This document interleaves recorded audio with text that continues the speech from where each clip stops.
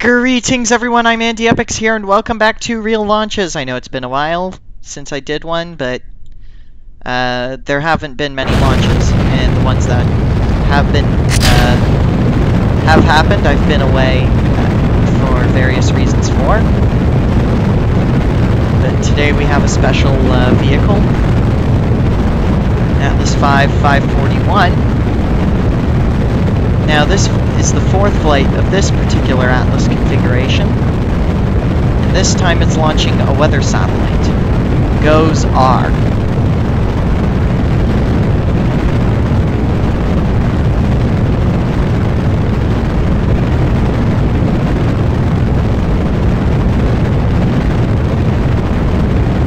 The latest American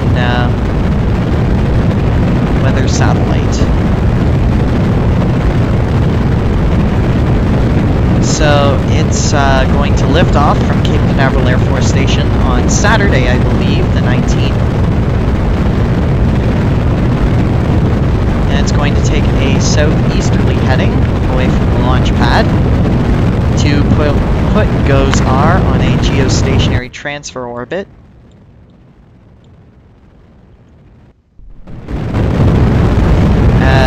The solid rocket boosters will burn out about 2.5 minutes into the flight. They will separate from the vehicle in groups of 2.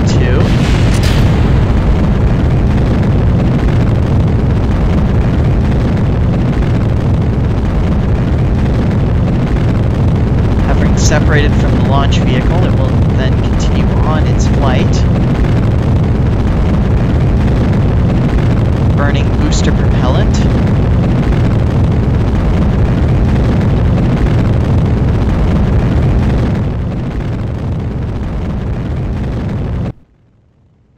Until the core stage. The payload fairing will separate before the booster burns out. Because underneath the fairing is the Centaur stage.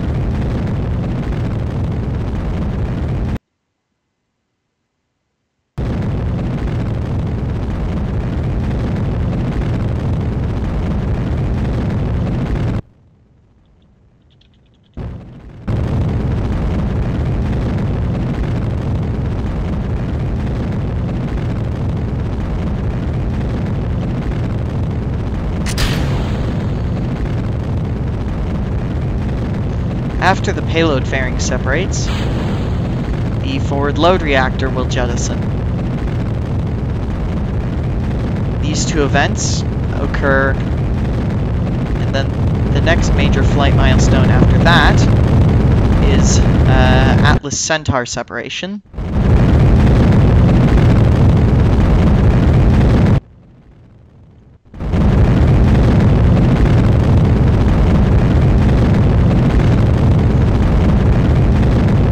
Then it will begin the Centaur will begin a long burn to put GOES-R onto a geostation, to put it into its parking orbit for its geostationary transfer.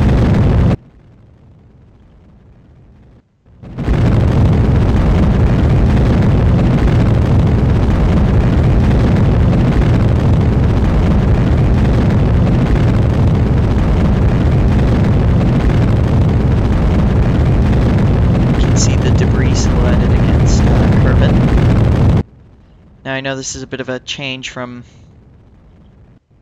last few episodes I've done, which have been mainly realism overhaul.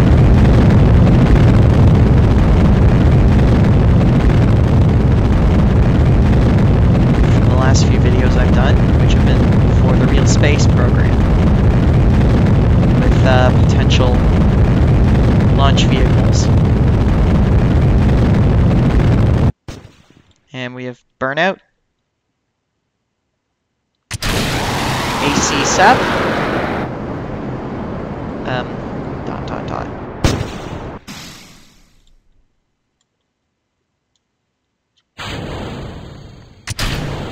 Uh-oh. That wasn't supposed to happen.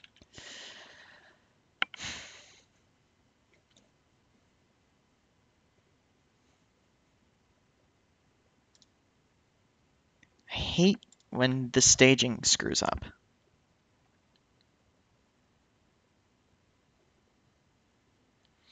We'll try this again. But the last Atlas V, the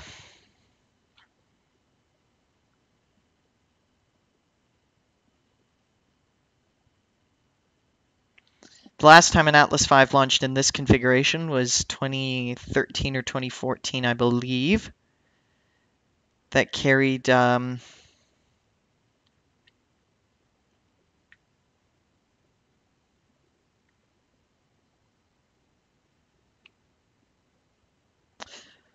I think it was NRO L67 or 61. Or 60. It was NRO. It was either NRO L35 or NRO L67.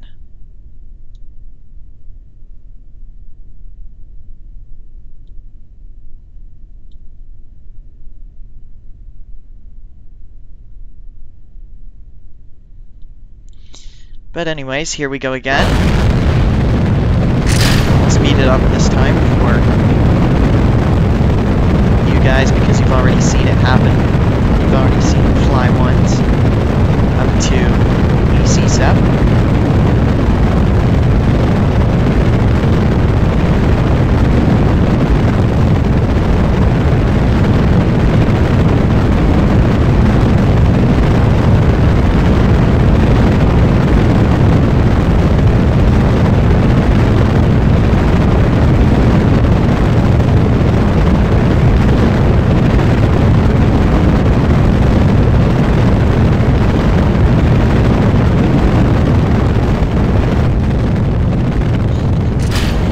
SRBs.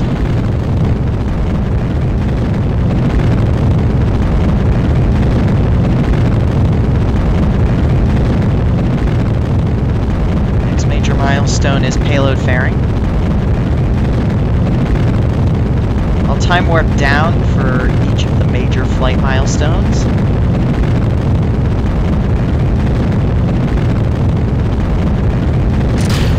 And off go the payload fairings. Followed by the forward load reactor.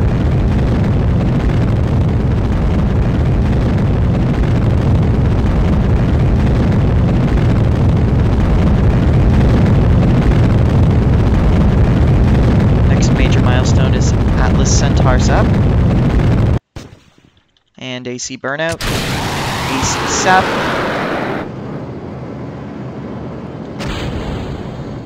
And Centaur engine start, and CES.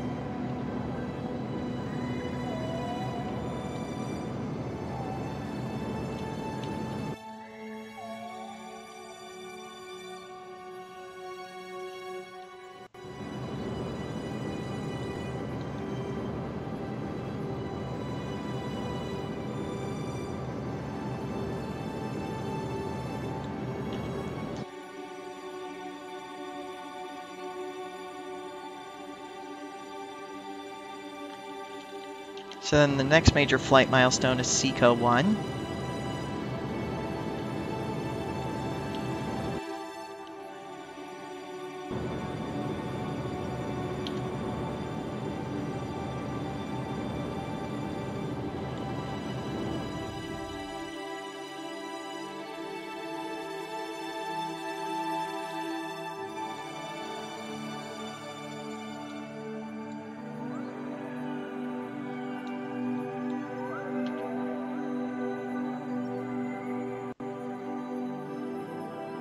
I'm just tweaking the orbit a little to make it seem more, not like an idiot was flying the rocket.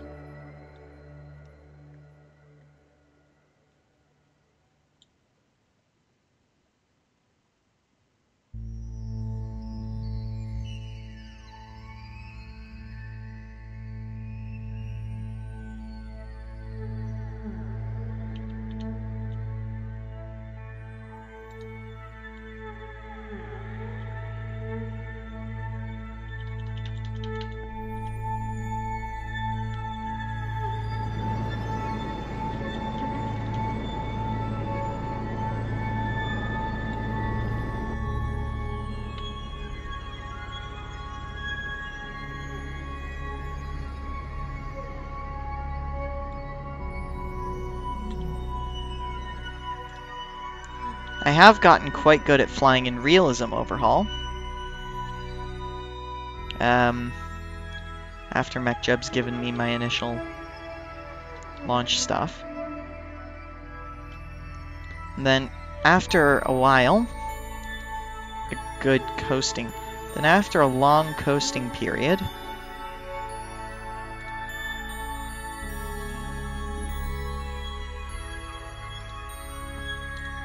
now I have to do this in this game. Then after a bit of a coasting period,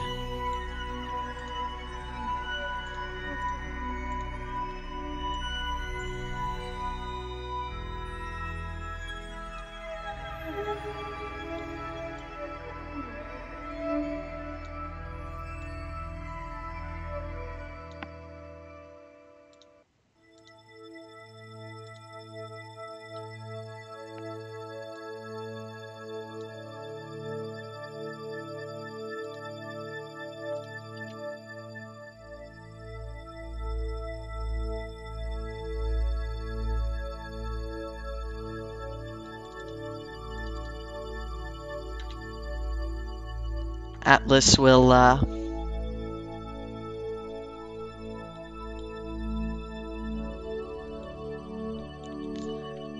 fire up the Centaur engine for the second burn, putting Gozar onto a geostationary transfer orbit. As you can see, we're doing it on the dark side of Kerbin here.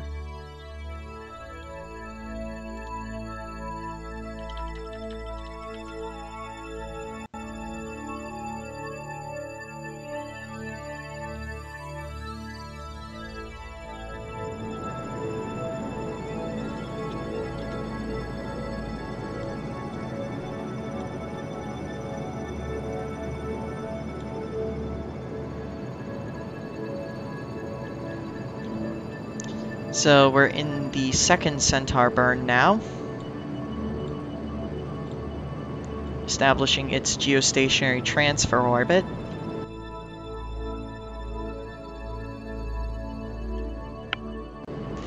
Moving it from the circular low Earth orbit, in this case Kerbin orbit, to the elliptical transfer orbit.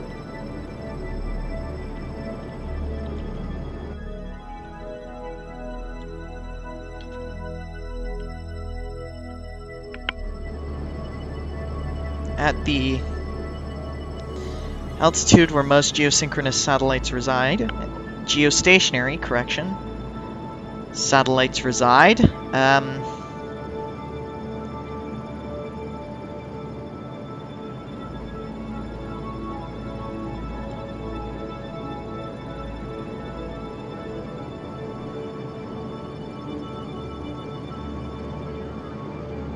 Centaur is going to, not Centaur. The onboard engine for Gozar will fire itself up to insert it into its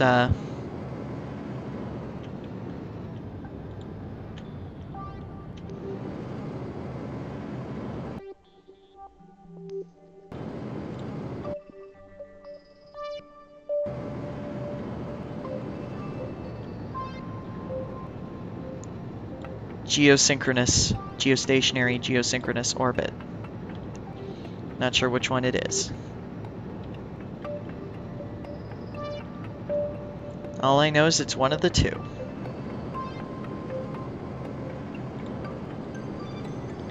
Preparing for MECO. Preparing for MES 3, or MES 2. Preparing for MECO 2.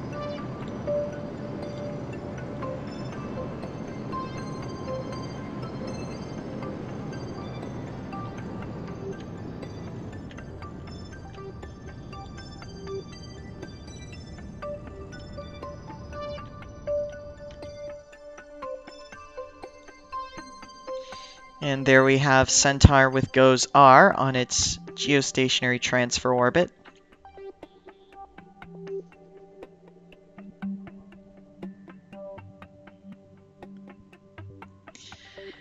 At this point, I'm unclear if ULA plans to do a third Centaur engine burn at Apoapsis.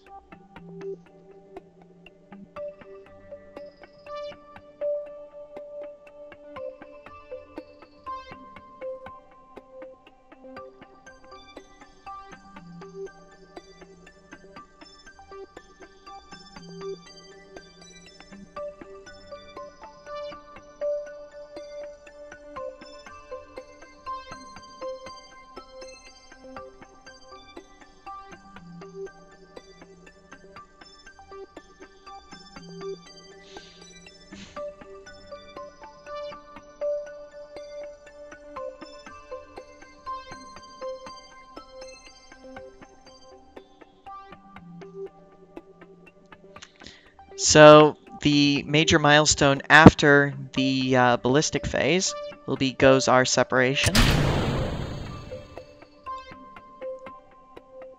And the Centaur's fuel vent.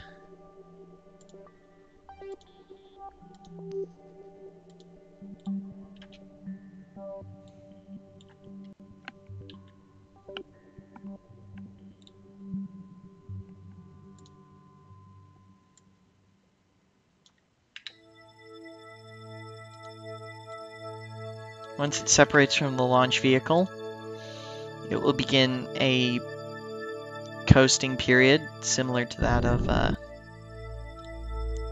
many other geosynchronous satellites. It will deploy its single solar array,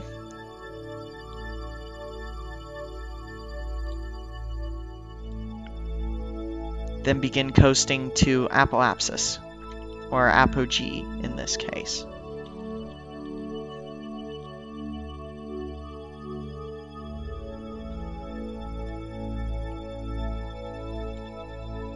Apogee for this mission should be 35,786 kilometers.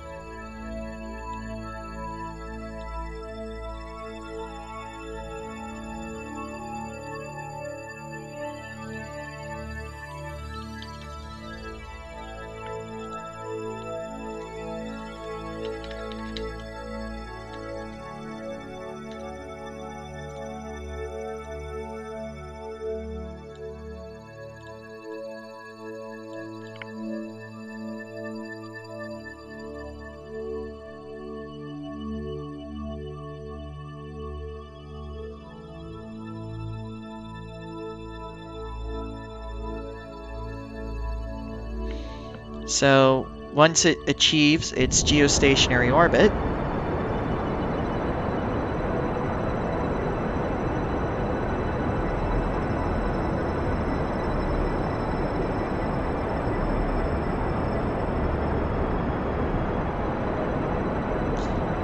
it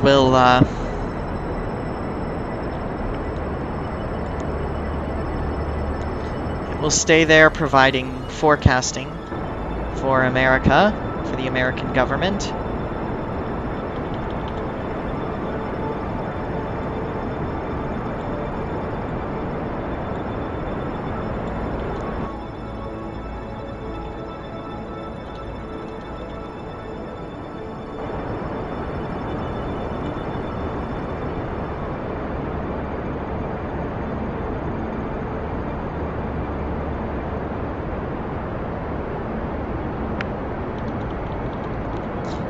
And as we prepare for the shutdown, and we have the GOES-R engine shutting down.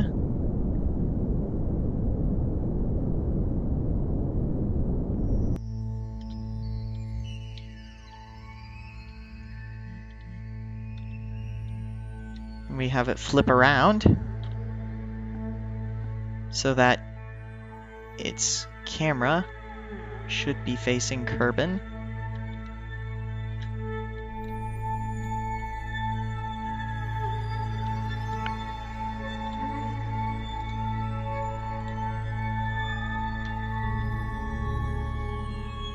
There we go.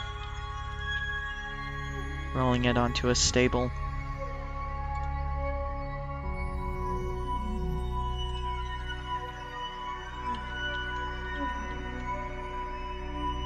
position.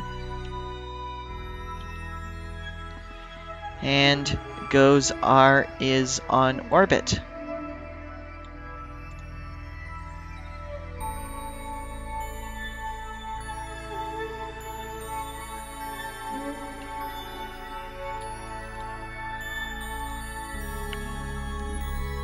I just sort of stuck random experiments on here because there was no real